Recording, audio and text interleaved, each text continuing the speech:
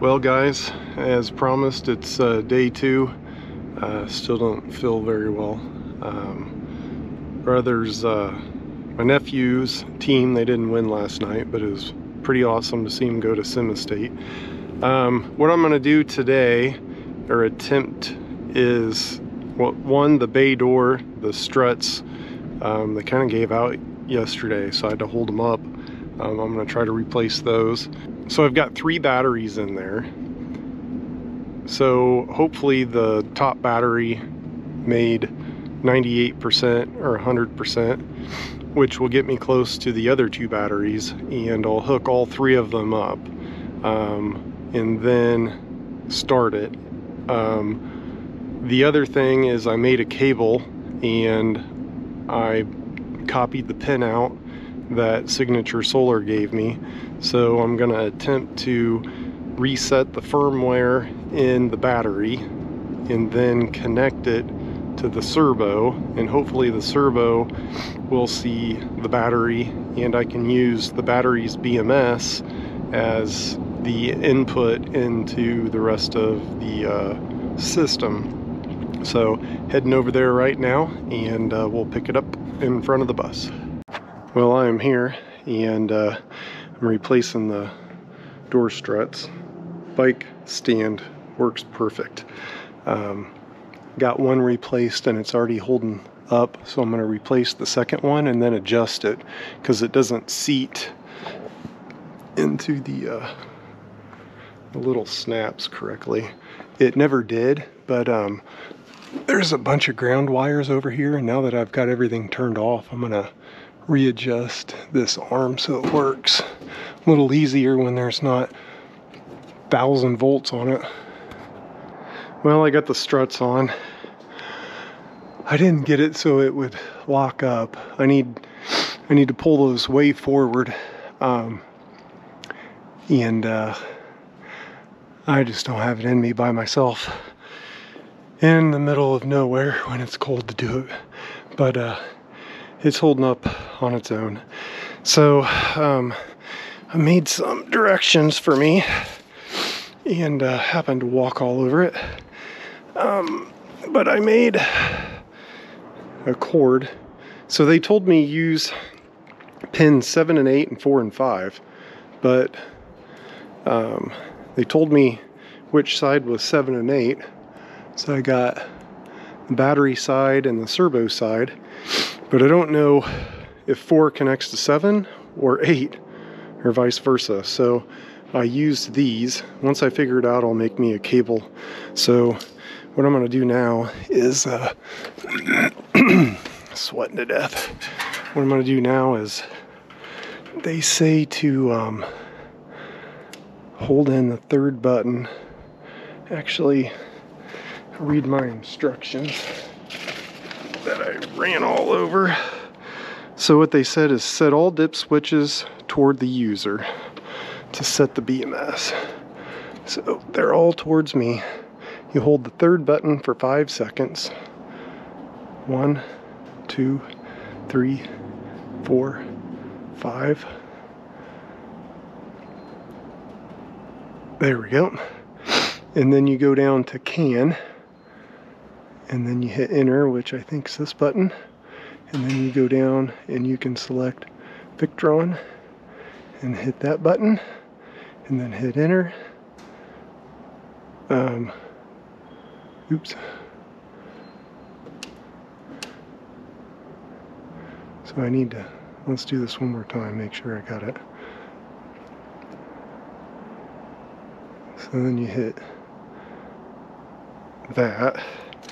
So they said hit enter.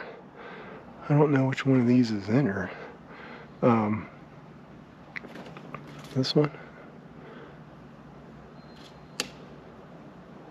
This is up and down, back and enter. So down, enter, down, enter. Alright. Turn off the BMS. So I'm going to lose my batteries up here. And then set the master, this one, so hit it to up 1 and then turn back on, and then it should be should connect. So I'm going to go ahead and do that. I'll save you. You can watch the other video. Watch me try to turn it back on. Well, guys, I plugged the cable into here in the Cerbo after resetting it. Nothing inside. I don't know what settings inside should be. I don't know how it's supposed to show up. They never showed any of that.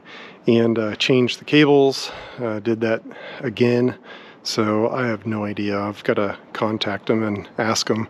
They just show you connect it, and they say it works, but they don't show what it does. So I have no idea how I know if it even works. I can't get it to show up on the device list though, and there's a lot of settings in there too, and they don't say which one of these ports to connect to, you know, whether it's the VE can or the BMS or anything like that. So I'm gonna go ahead and shut everything down, connect the 3 batteries together, and turn it all off.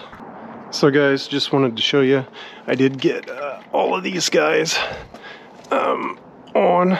I ended up starting the Victrons from these 2 batteries after all that. What I saw was this would kick it to about 16 or 18, and that's like all the higher it would go. And so I kept turning it off and turning it on. It'd never go more than 18. So what I did was I turned both of these on almost together.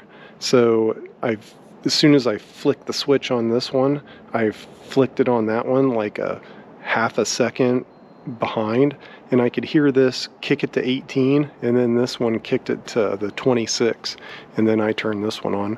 I think what I'm going to do here is let this equalize for a little bit. All right, that's on standby. This one's discharging. That one's discharging. I'll just let them kind of equalize a little bit. I've got my 12-volt load on, which there's nothing really on. Maybe I'll go turn something on there, but pretty happy. I got all of these set, and they'll start my Victrons without having to manually take all that apart, so that's pretty awesome. I think, you know, I can start it by that guy, but I think hitting this one and that one, shoot, you don't even need the new battery. So I should have brought my voltmeter out here and checked it a while ago, but instead of what I had been doing is I've got the system in bypass, and I've got my generator battery here, and then my chassis batteries back there, and I've got like a AC battery tender on them because they're lead acid. And so what I had been doing was I kept this system on and then kept this going, just so I wouldn't have to manually pre-charge my capacitors. And so I had this thing just sitting kind of idle. What I'm going to do now is just wait, I don't know, probably a half hour or something, and let these equalize and then turn them all off. And I've got that unplugged. I don't have to worry about heating the batteries anymore. They can freeze, you just can't charge them when they're froze. You can use them, but you just can't charge them. And I've got 5, 10, 15,000 watts of power, so I don't need to charge the damn things. And then if it does get cold, I can just come out here and warm them up before, you know, if I'm going to take the bus, just come out here and try to warm them up. It'll tell me the temperatures of them, and I can shut the wake speed off so it doesn't charge it. So I'm pretty happy. Like I said, the next step I've got to get with Victron or Signature Solar and figure out the settings in the exact pins, telling me it's pin 4 and 5 and 7 and 8.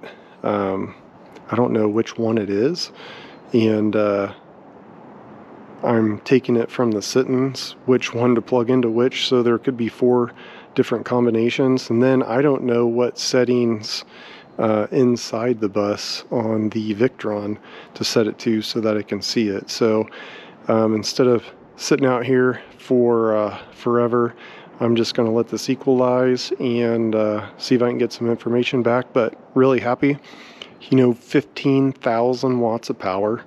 It's crazy. And I'm going to have 1,400 watts of solar panels.